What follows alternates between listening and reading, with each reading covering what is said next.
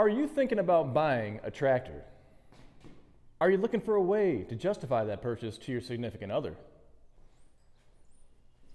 Or perhaps you're looking for a way to justify it to yourself.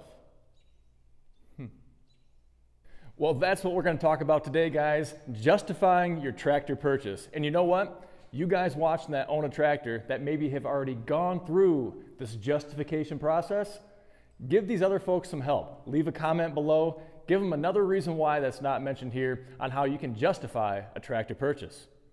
And now, having the pleasure of owning this tractor dealership does come with a few benefits. So my reasons for justifying owning a tractor or two is, it's business related. Come on, hon.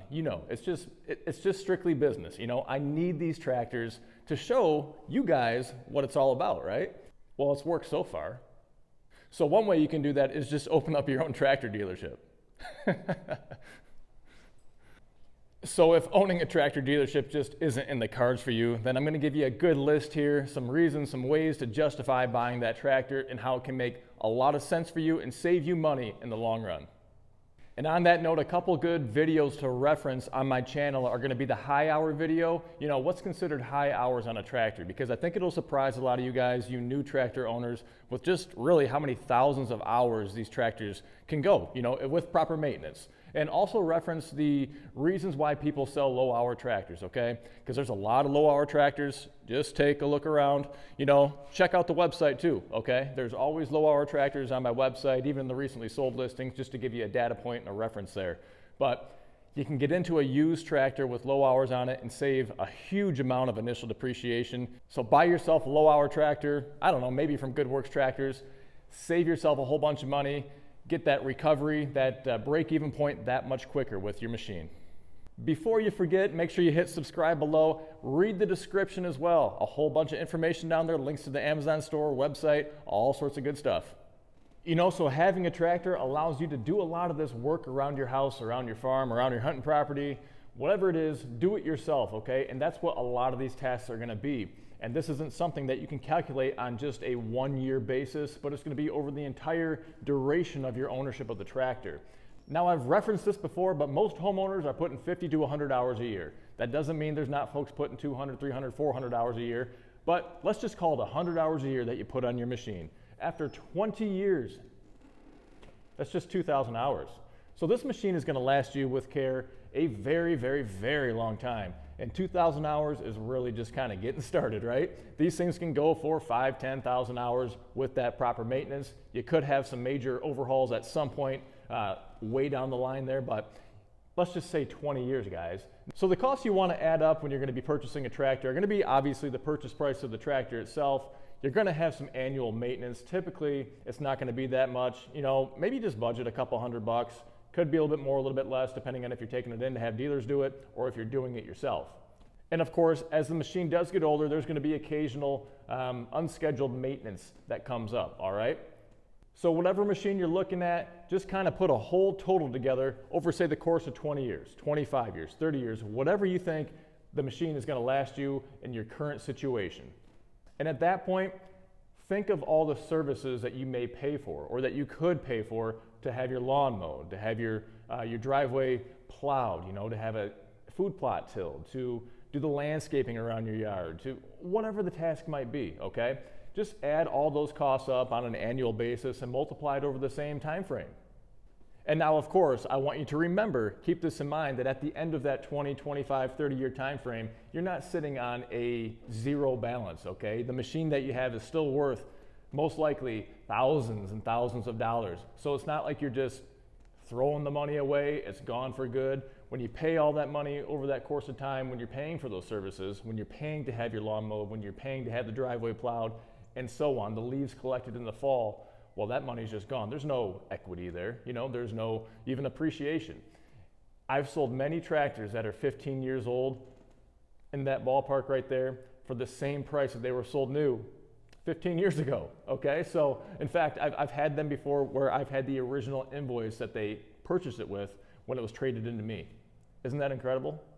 So I urge you, keep that in mind, okay? When you spend all that money for that tractor over that long duration of time, it's not all just gone like it would be if you're paying for services. There's going to be a large amount of that money there that's still, you could sell the tractor when you're done with it and still recover a lot of that cost. So put it all in the right context when you're trying to make that justification.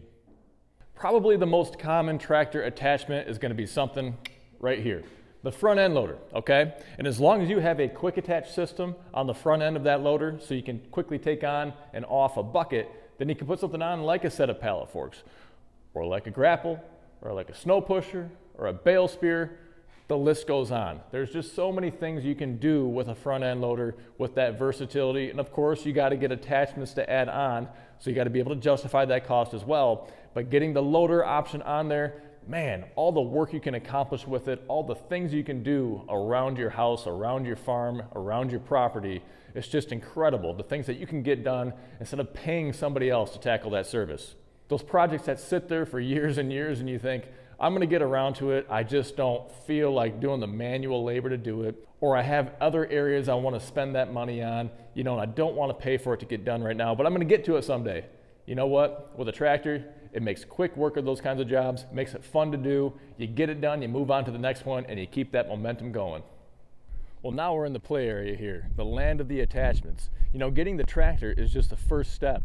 Once you have it, you'll be amazed all the attachments that you can get for it, all the different kinds of work, the different types of tasks that you can accomplish with it. So in that manner, the same way that you would justify your tractor purchase over the course of time, you can do the same exact thing with an additional attachment. Whether that's a rototiller, a snow pusher, a grapple, there's a way to justify it all over the course of time. So if you're like most of us tractor owners, we all want more seat time on our machine. So what better way to do that and to help justify that tractor purchase than to hire yourself out, take on some side jobs, tilling some gardens, mowing some fields, doing some grading, whatever it might be, right? But that can really shorten the payback of your investment, whether it's on the tractor or say you want to get a new attachment. So it's a common way to justify the purchase of a machine or an attachment. You can get that paid off, recuperated really quick by taking on some of those small jobs and then have that tool sitting there for years and years to come, just building the big bucks. Now, of course, none of us have anything around the yard that we need to move from point A to point B. Whether it's a pile of dirt, a pile of brush, a pile of mulch, a pile of stone. What else? You get the idea, right? There's always something to move. You use that front end loader, you get yourself a grapple. Whether it's an electric grapple like this one of the brush crushers, if you get a hydraulic grapple, get yourself a set of pallet forks. Get yourself a loader with a bucket on there, okay? Something to move material. That's what we all have lying around at one point or another, and we just hate it, right? At least for me, when I have a pile sitting somewhere, I want that thing taken care of, spread out, burned, moved, whatever it is, then, and it just eats at me, So that's one of those things that you can definitely put to work over the course of the years. Very cheap, especially you get a set of pallet forks, holy smokes. The way that you'll justify having those things is going to be incredible. Folks think you just are going to move pallets around with it. Well, guess what? There's so many other uses.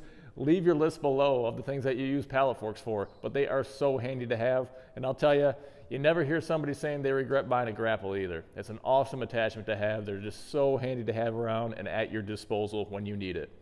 Use it to your advantage. Use it at your convenience. Use it to help out others. Whatever you might do, there's a lot of ways to justify a purchase like that. Who would have thought a tractor could make snow removal so much fun?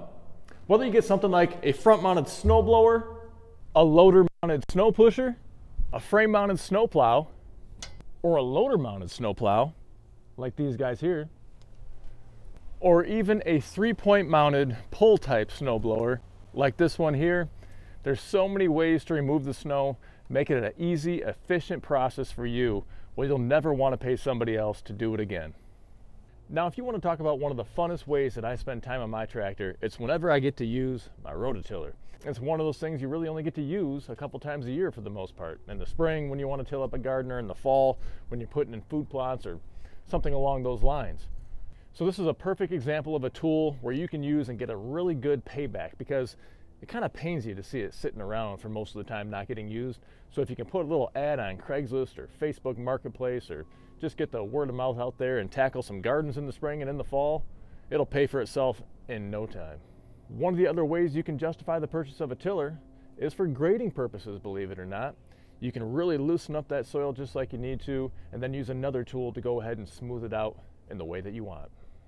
Well, would you look at that? We have a couple grading tools right here to help you smooth everything out just like you need after you're done tilling it up. You get a grader blade like this for the back of your tractor. These are relatively cheap. Same thing with these box blades right here that do a really good job also ripping up hard pan, ripping up rock, that kind of thing, and then allowing you to move that material where you want and smooth it all out. Great tools, easy to get payback on it over the years. They're just hunks of steel. There's really not a lot that's going to go wrong with them. Another way to justify your tractor purchase is simply based on convenience. You know, when you get a free weekend, you get a free evening, some block of time opens up unexpectedly where you could get a job done, say a landscaping project or whatever it is around the house, a honey-do list item, you know. If you have the machine there to be able to tackle the job at that point, obviously it's going to get done and it's going to make, I don't know, somebody a little bit happier. And it could be an easy way for you to justify having that tractor sitting around. That way you can tackle those projects on the honey-do list.